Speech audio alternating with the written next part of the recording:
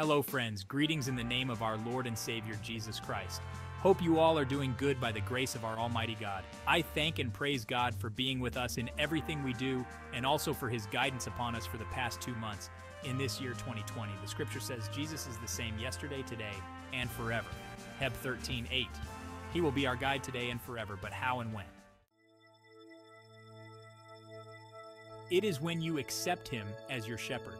The Bible says in the book of Psalm 23:1, "The Lord is my shepherd." We see that King David accepted the Lord as his shepherd, and so there was guidance for him from the beginning. After the days of King Saul, David was anointed as the king of Israel. The Lord had guided him to rule over the Israelites. We people keep our parents or some elders as our role model.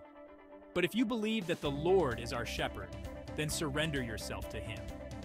The Lord will guide you. The Lord will provide all your requirements. The Lord will fulfill your spiritual and worldly blessings. The Lord will use you in His kingdom. Our shepherd renews you fully, not partially. The shepherd giveth his life. In the book of John 10:11, I am the good shepherd. The good shepherd giveth his life for the sheep. The Lord Jesus Christ is our shepherd. He gave his life for us. No one in the world to give their life for us.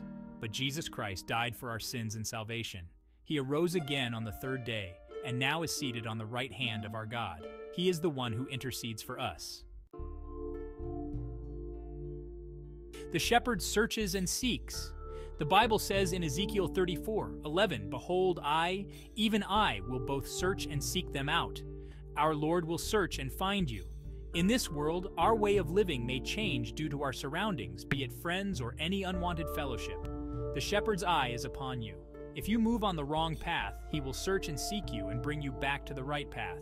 In Luke 15:4-5, suppose one of you has 100 sheep and loses one of them. Doesn't he leave the 99 in the open country and go after the lost sheep until he finds it? And when he finds it, he joyfully puts it on his shoulders. In this parable of the lost sheep, Jesus compares us to the sheep. Once upon a time you might have been lost, but He has searched for you and found you. Now He rejoices like the shepherd who is happy after finding his lost sheep. The shepherd feeds his flocks. We are the sheep of His flock. The Bible says in Isaiah 49:15, "Can a mother forget her baby at the breast and have no compassion on the child she has born? Though she may forget, I will not forget you." Even if our parents forget to feed us, our Heavenly Father, the shepherd, will not forget you. He will surely feed you at the right time.